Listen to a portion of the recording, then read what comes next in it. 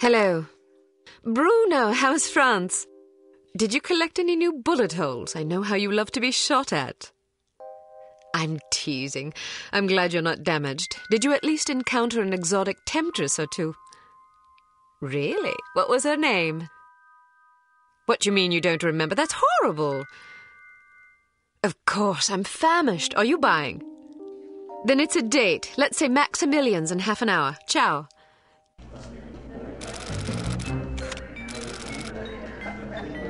I'm not very happy, you know. It's not like I thought it would be. I never promised it would be as exhilarating as your former trade, only that it would keep you out of jail and make it easier to sleep at night. More wine? You're the first female operative Unity has ever employed.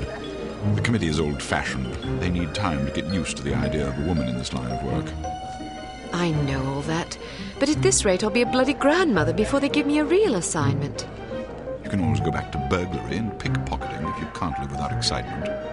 Damn it, that's not what I'm saying. I just want to be challenged. I'm sick of wiretaps. I'm sick of eavesdropping on boring strangers who may or may not pose some trivial threat to international security because they forgot to declare a ham sandwich at Heathrow.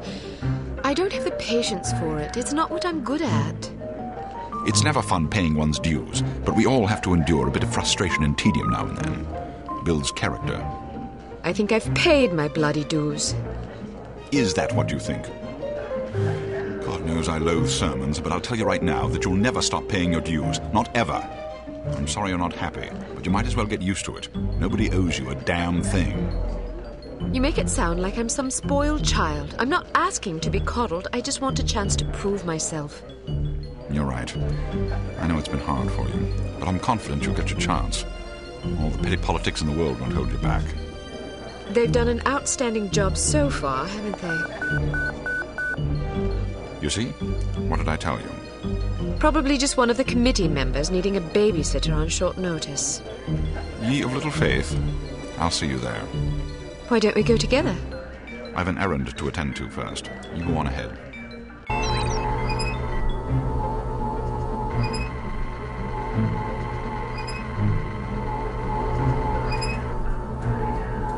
Good afternoon, Miss Archer. They're expecting you in the briefing room. Wrong way, Miss Archer.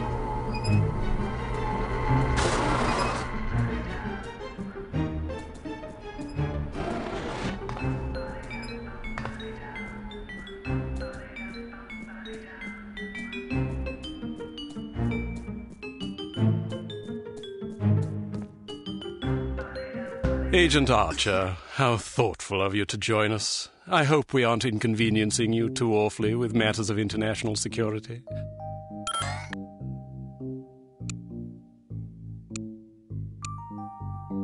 I'm sorry if I kept you waiting. It won't happen again. I seem to recall hearing that before.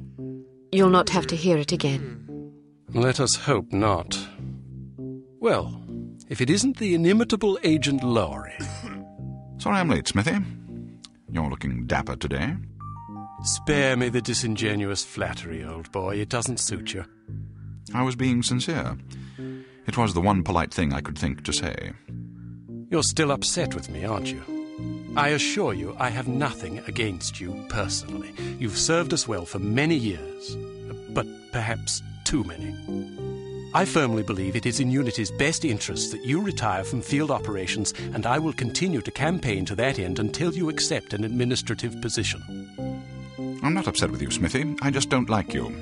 I do understand your concern, but just because you're too old for the field doesn't mean that I am. Until I'm declared unfit for duty, I will continue to prove it. I retired voluntarily. Of course you did. Perhaps we should dispense with the pleasantries and get down to brass tacks. Fine. Lights, please. We lost another agent this afternoon, bringing the total to 7 operatives in 10 days.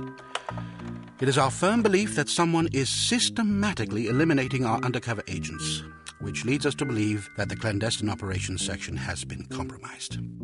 It seems we have a traitor in our midst. Do you suspect anyone? We suspect everyone. 7 operatives. That's about half the active list. Why weren't we informed sooner? You're being informed now. This situation has unfolded rather abruptly. The assassin left a lily, a regal finale to be precise, on or near the corpse of each victim. Mean anything to either of you? Volkov. Who? Dmitri Volkov. The regal finale is his calling card. He's a right bastard. Anything more specific? Just what's in his file. Born in Kamchatka in 1921.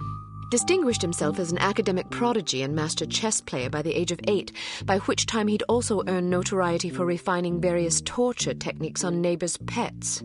It seems he joined the NKVD in 1937 and served as some sort of disciplinarian in a gulag near Kiev. His whereabouts during the war are unknown except for a brief mention in 1943 when he was spotted by an OSS officer at Leningrad interrogating prisoners of war who would later disappear without a trace.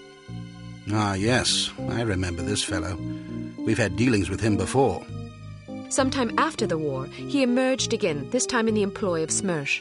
He's personally credited with well over 1,000 executions, spies and Soviet dissidents for the most part. In 1961, a failed assassination attempt left him without an eye. He was shot in the face at close range by one of our finest agents. You flatter me, but I shouldn't have missed.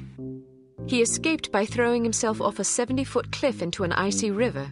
It was presumed that he survived, as no body was ever recovered. In fact, rumor has it, he's currently working for an organization calling itself HARM as Director of Executive Action. I don't have to tell you what that means. What do we know about harm?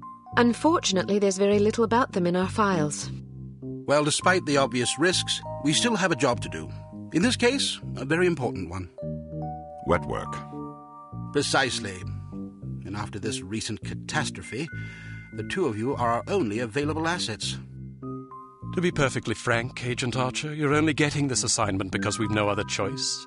Matters of such delicacy aren't really the sort of thing we would usually entrust to a woman. Emotional inconstancy and assassination do not make especially good bedfellows, if you take my meaning.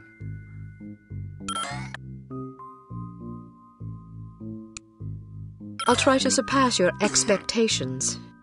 Considering that I expect you to fail miserably, you shouldn't have to try very hard. Enough of this. Time is of the essence. Stop by the toy shop before you go. They've some new gizmos you might find useful. Don't dally too long, though. Your flight leaves at 6 p.m. Where are we going? Morocco. Agent Archer, what does HARM stand for? I haven't figured that out yet. See if you can't find out. And be careful, both of you.